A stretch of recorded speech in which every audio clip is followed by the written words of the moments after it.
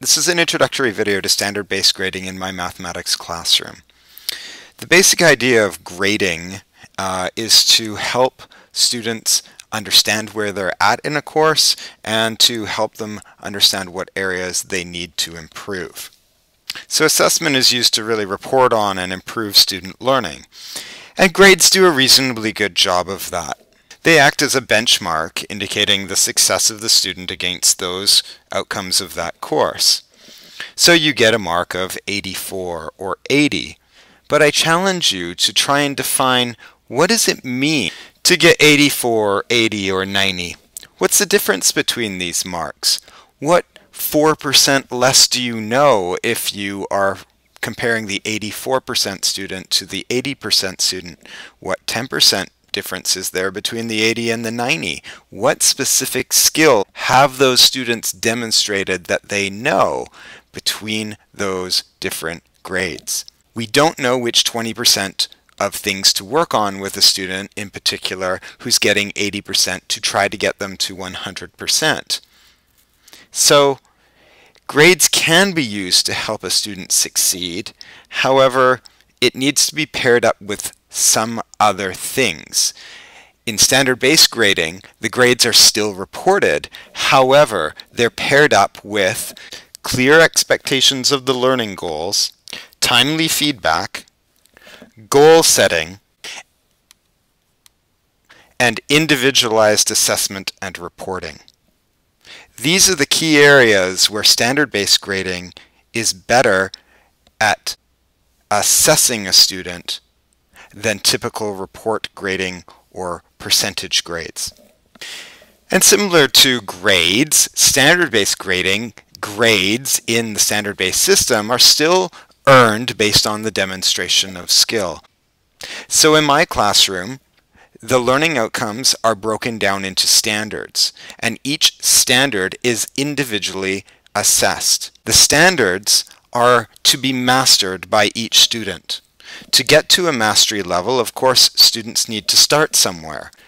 That knowledge acquisition accounts for 30% of their credit towards any standard. As students work towards mastery, they start with the basic knowledge acquisition. Then they learn how to apply that knowledge of each of those skills as they work towards higher level thinking, integration, synthesis, the ability to create new knowledge, evaluate the knowledge, and analyze high level thinking questions. The goal of this is to have each student acquire a mastery level of each standard by the end of the course. And I want to emphasize that because learning is a process that takes time and effort. Let's take a look at how this looks in a quiz and a test and a gradebook. And we'll start with the gradebook. For comparison, here's a traditional gradebook where a student has different assignments, maybe out of 12 or bigger things out of 33, out of 29. Here's a bunch of different tasks that have been set for the student, and the weightings for those tasks have been arbitrarily made by the teacher so that you can see the student scored 10 out of 12 on whatever task this is, etc., etc. across the board, and it arrives at some grade average. It's actually not an average, it's a grade calculation of these marks. You can, luckily with this program, see where some students are struggling as it highlights scores that are under 50%, but you can't really get a sense of, for a particular student, what they're actually struggling with, which particular standards they are struggling with. In comparison, here's what a standard-based gradebook might look like.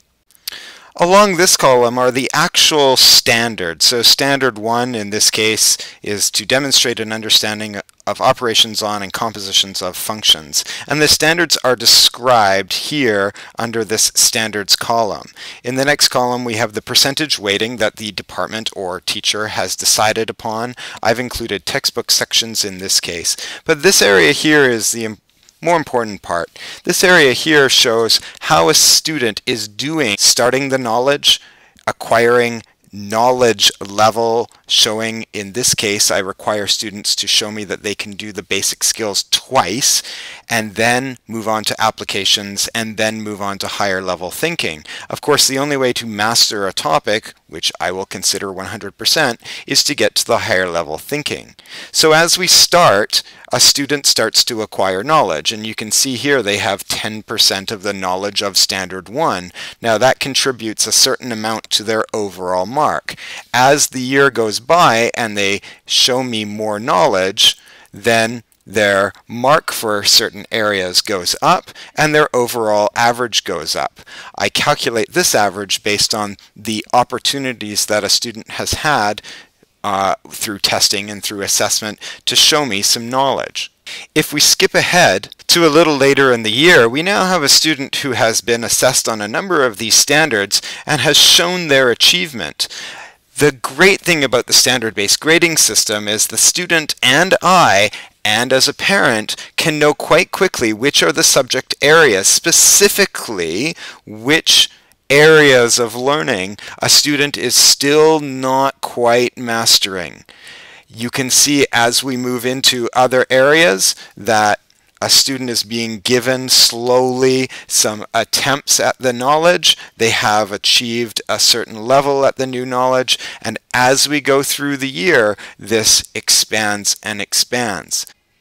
One of the great things about this is I can notice, or a student can notice, where they're lacking, work on those areas, and try and improve their grade at any point during the year that an assessment is taking place. As a teacher, I can look through a class summary of all of the marks of my students and see which areas the student body needs more work on and which areas they need more assessments to demonstrate the knowledge or the application level or the higher level thinking questions for that.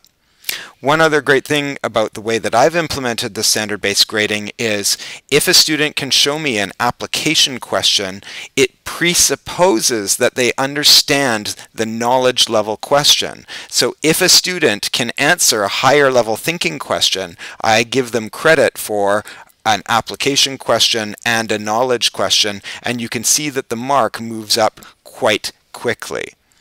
The overall mark is then generated and reported to the student instantaneously using this system.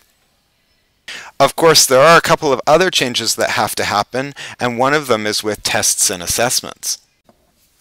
So here's a unit test from my Pre-Calculus 12 class this year, and you can see one interesting fact is that there's no marks attached to this test, though they still have to show all their work for credit, and I have some instructions for them. And I've got a notification here of what the test question is, or what this is trying to assess. So this is Standard 1, and it's a knowledge level question, which is generally a straightforward type question. Can the student do it in usually 1 or 2 steps without much critical thinking, barely any application to that question. So then I go to Standard 2, and same thing, a knowledge level question. You can see I move through quite quickly those standards. I've broken Standard 5 down into a number of more discrete points. So there's my 5.1, 5.2, and 5.3, and Unit 1 ended with Standard 6. And then it moves on to the application questions. So here's the question that's a little bit more difficult, now applying some of the knowledge, and here's a graph instead of just a point, and I move through some application questions, and then I get to the 6, and then I get to higher level thinking questions. And actually what I've done this year is I indicate that it's a higher level thinking question that is going to be looking for whether or not they really have mastered their topics, but I don't indicate which of the standards it is. And the reason that I don't do that is that I don't want to indicate what the steps are for a student to complete that mastery task. If I indicated this is a higher level thinking question involving standards 1 and 2, that would clue the student in as to what to do had they memorized those standards, which most most of the students have done. Instead, I just say this is the H level. It may include only one standard. It may include things from past years. It may include multiple standards.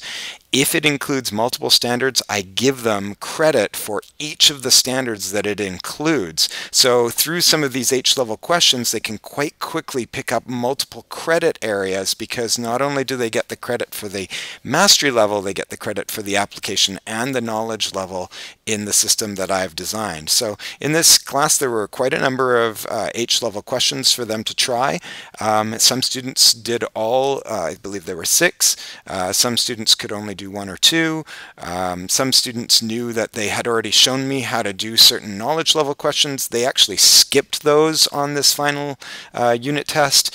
So this assessment became individualized for each student, and individualized on what that student had already shown me they could do, and what students needed to show me, or which students needed to show me additional attempts at some of the other material. And as I go through the year, I can always come back and develop H-level questions that review some of this. I can actually come back and do some more reassessment for some of the students later in the year.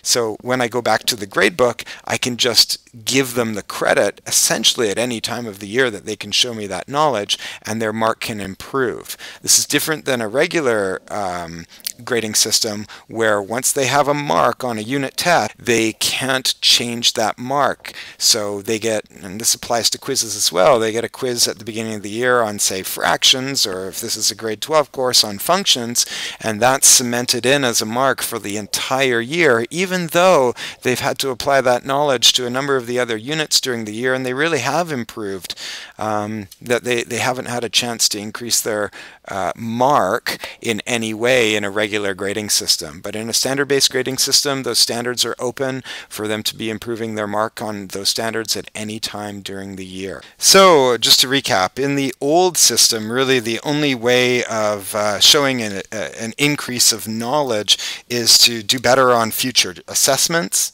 or to do some sort of extra credit work, or to rewrite an entire test. Whereas with standard-based grading, anytime that they demonstrate a higher level of understanding of any of the past standards, the new level of knowledge replaces that old level of knowledge at any time. Now, of course, there is another benefit, that communication and feedback is way more accurate with standard-based grading.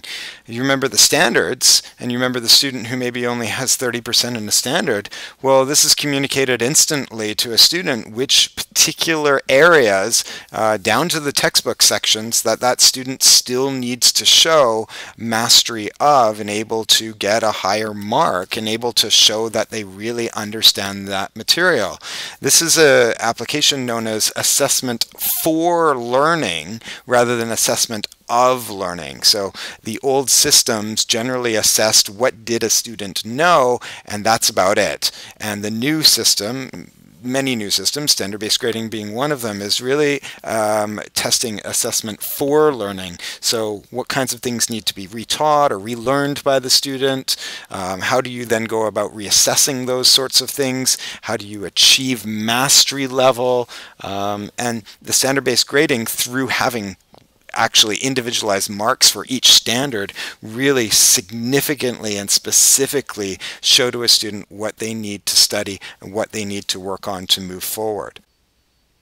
And I'll leave you with this final question that'll kind of summarize standard-based grading versus the older traditional styles of grading, which is, what does it mean to get 84% in the old systems?